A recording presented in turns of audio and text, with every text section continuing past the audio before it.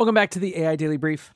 Today we're talking about news that nominally is about leadership at OpenAI, but actually I think is much more telling as an indicator of the state of play when it comes to competition among the big foundation model companies.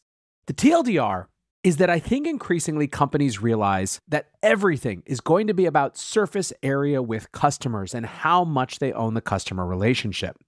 That underlying technology is very, very likely to be commoditized.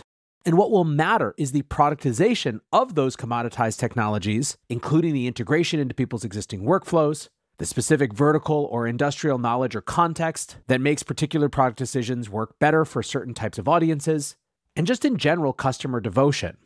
This harkens to some of the themes that we've been playing out and exploring in the context of consultants recently as well, where we're all just trying to figure out what the implications are in a world where the underlying technology is commoditized, and a lot of it comes back to real human relationships. So keep that context and background in mind as we go through this news. Now, like I said, the specific event that triggered the most recent version of this conversation was that Instacart CEO Fidji Simo has been hired as OpenAI's CEO of applications. And while this is a new title, it's definitely a significant one. This is the first division CEO title that OpenAI has added, although this is a fairly common practice among the tech giants. Sam Altman will continue to head the company, overseeing verticals like research, compute, and applications, with Simo reporting directly to him. Altman wrote in a blog post, "Applications brings together a group of existing businesses and operational teams responsible for how our research reaches and benefits the world, and Fidji is uniquely qualified to lead this group." Serving as an OpenAI board member over the past year, Fidji has already contributed a great deal to our company. So who is this person? Well, as I mentioned, her most recent tenure has been at Instacart. She was brought into the company as a board member in early 2021, and by the end of that year, she had replaced the company's founder as CEO. Her primary goal was preparing and shepherding the company towards a successful IPO in 2023. Prior to that, Simo spent a decade at Meta. She led the launch of ads on the newsfeed, monetization of the Facebook app, and oversaw product development for Facebook Video. When she exited the company, she was head of the Facebook app. In a statement, Simo wrote, "Joining OpenAI at this critical moment is an incredible privilege and responsibility. This organization has the potential of accelerating human potential at a pace never seen before, and I'm deeply committed to shaping these applications towards the public good." Alongside the blog post, Altman's post on X gave a little bit more color. He wrote, "So excited that Fidji Simo is joining OpenAI in a new role, CEO of applications reporting to me. I'll remain CEO of OpenAI, but in this new configuration, I'll be able to increase my focus on research, compute, and safety. These are critical as we approach superintelligence." Basically, it sounds like Altman is handing over reins to the most important commercial parts of the company. The internal reports from OpenAI team members couldn't be any more glowing. CMO Kate Rausch wrote, "She's all signal, no noise, highest integrity leader I know. Very good news for OpenAI, for all of us." Rausch is another Meta veteran, by the way, leading brand and product marketing across the company's ecosystem until 2021 when she moved over to Coinbase. Adding more context in his blog post, Altman points out that OpenAI is actually multiple companies at the same time. He said, "We started OpenAI as a research lab with a mission to ensure AGI benefits everyone.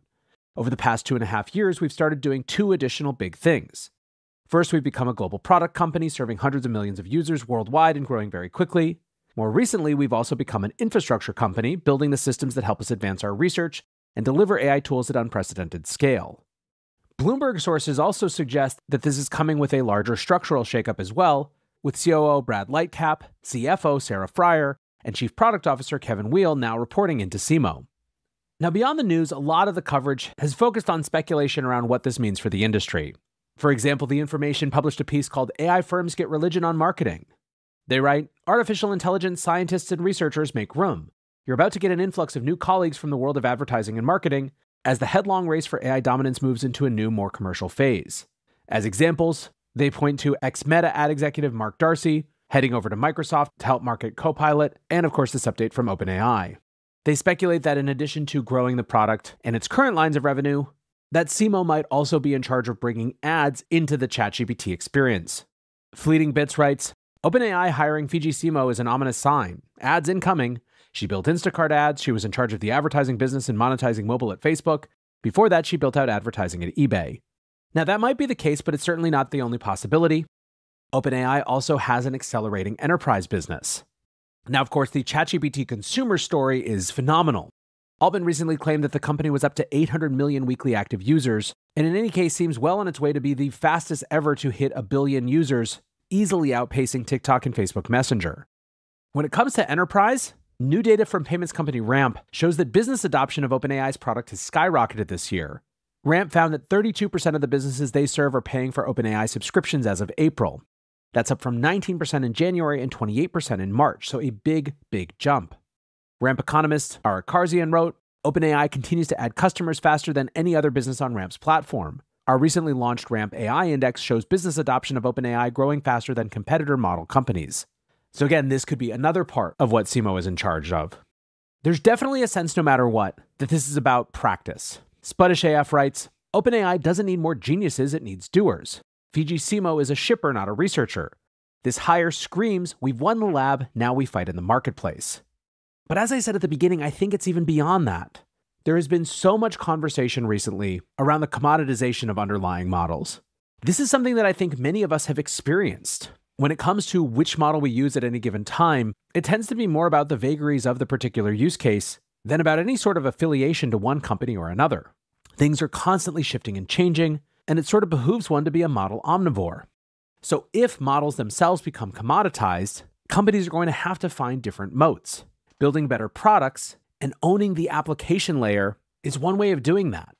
And I think that, more than anything, is what this story is actually about. So yes, I think that all of these reports saying that this represents a shift in the era of AI competition are correct, but it is more fundamental than just business competition. It's reflective, I think, of an entire shift in our structure of understanding how the business battle is going to play out. Whatever the case, it certainly appears that OpenAI is not content to sit on whatever lead it currently has and is going to fight very hard not just for model dominance, but for product dominance as well. For now, that is going to do it for today's AI Daily Brief. Appreciate you listening or watching as always, and until next time, peace